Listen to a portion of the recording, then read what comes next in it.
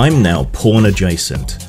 I run a tabletop game stream regularly with some porn stars, which you can check out with suitable precautions in place at tabletopless.org.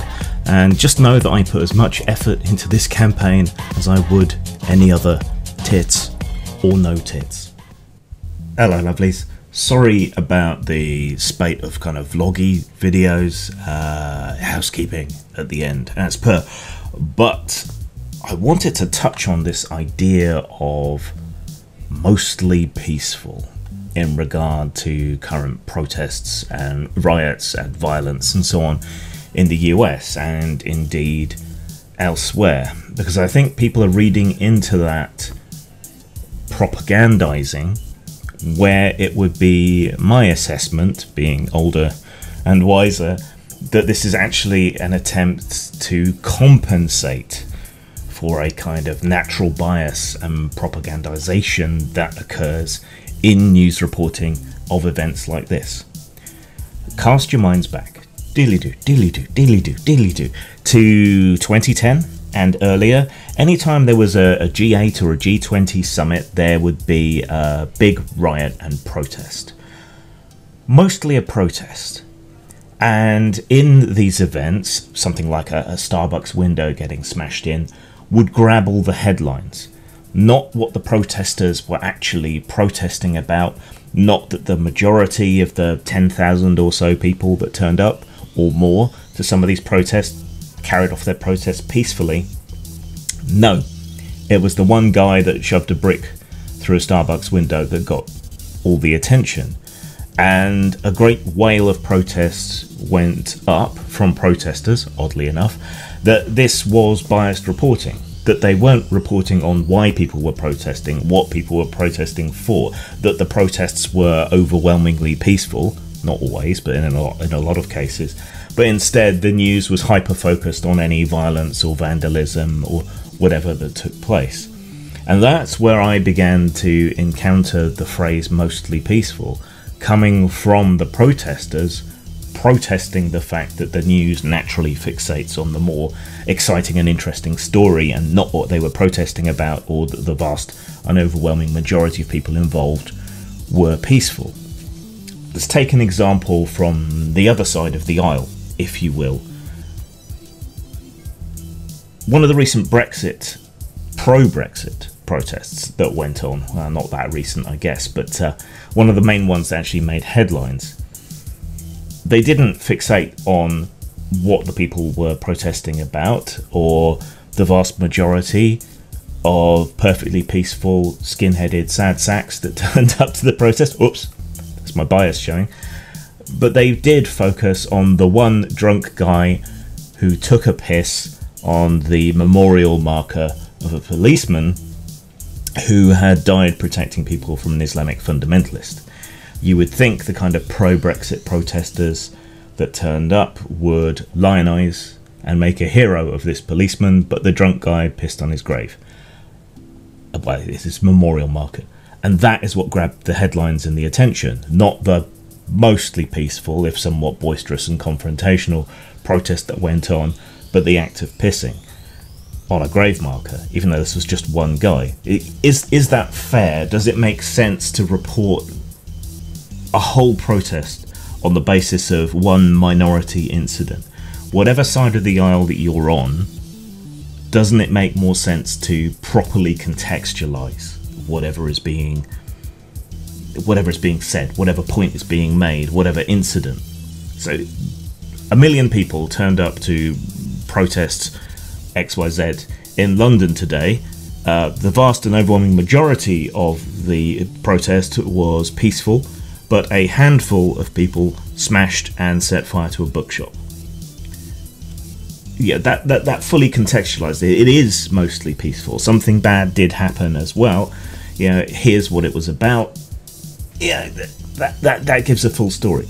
So that mostly peaceful doesn't seem to me to be an attempt to propagandize what is going on or to sanitize it, but rather an attempt to correct for almost an unconscious bias, though that's got a bad rap these days, that the news media has tended to have about protests and demonstrations in the past.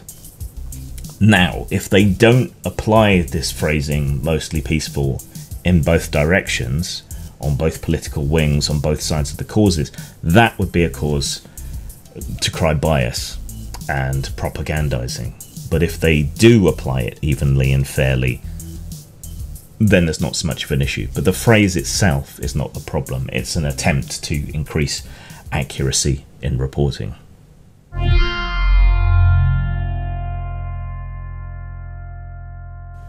I feel like I'm saying the same thing in these sort of the vlog bits of the videos lately, but I am really burnt out. I'm finding everything very difficult. My creative energy is burnt out, and I have obligations that I didn't used to have. I have to write 6 500-word short stories per month. I'm about halfway through those every month for this text app that I produce stories for. And I have the weekly Tabletop Plus streaming game, which is a lot of effort but very rewarding. I've been running stream games on Saturdays as well, with what went on with Tabletop Plus happening sort of in the middle of that. So I'm now running 2 games a week, which is more than I have done since I was in my mid-20s, I suppose, when I was in a house share with a lot of other gamers. Yeah, it's difficult, and I've got obligations, which is why I'm slacking on a lot of other stuff, because what energy I do have has to go into these obligations.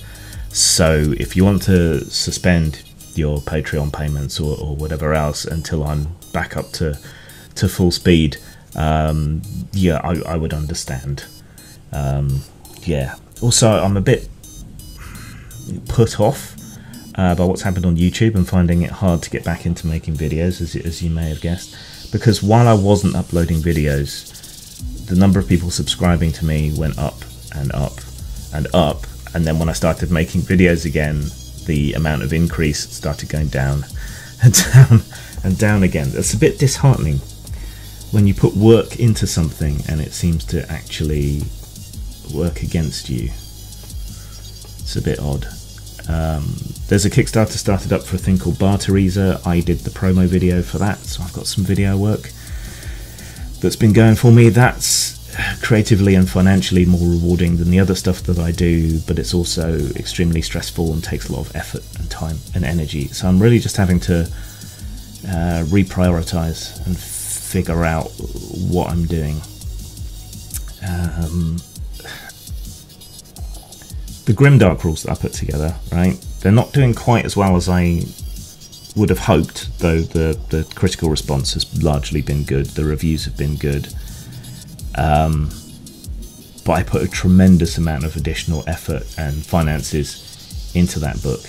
Lulu now offers a much more price competitive full colour hardback option, but you can't go into full distribution through Amazon, whatever, with that. So I hardly make any sales through Amazon anyway with most of my material. But I'm trying to decide whether the higher quality output, the full colour hardback, is the better way to go. Well, that depends on direct sales through Lulu and through post-mort.com. So I'm thinking on that. I think I need one release isn't enough to really judge, so I'll do a few more. I really enjoyed the little one-page RPG I did, my own dungeon with blackjack and hookers. So I will do more for that because that's relatively low effort and very enjoyable.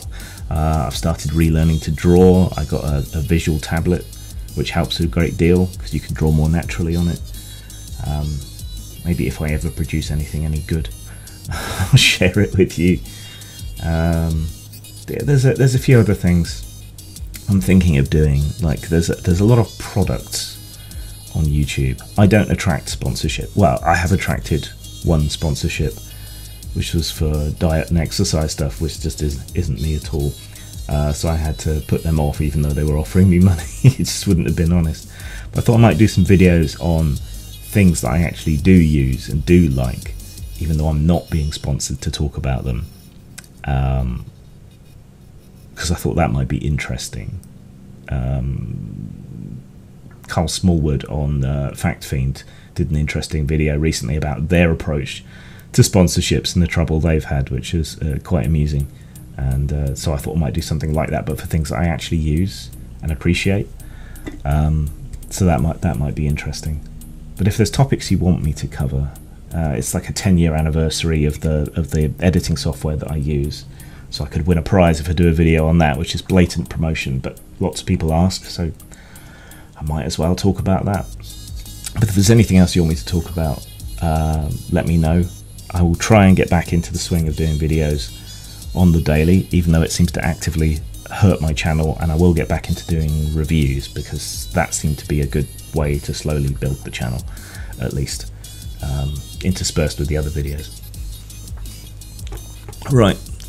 Speaking of, it's Tabletop Plus tonight, 10 PM UK, on Plexstorm. Just search for Tabletop Plus, or go to tabletopplus.org website, and you might see some good roleplay and some boobies. Zang.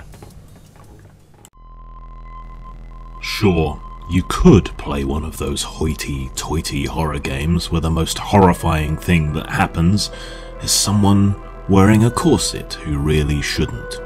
Or you could grind a zombie's face into a belt sander.